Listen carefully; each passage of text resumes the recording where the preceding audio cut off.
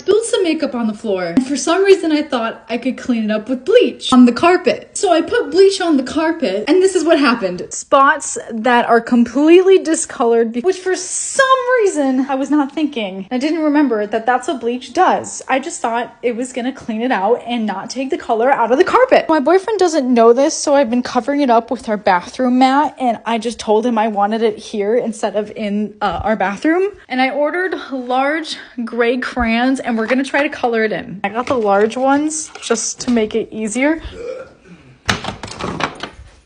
You good? Are you hiding something? No, I'm just doing my makeup. With crayons? Yes, it's like a new eyeliner trend. Like instead of eyeshadow, you use crayons. The things they do with makeup. Okay, that was a close one, but now we're gonna color in the carpet. Yeah, this doesn't really match. Wait, it actually does match. Is this actually gonna work? You can barely see where it was. It was right there, and it actually looks pretty good. Time for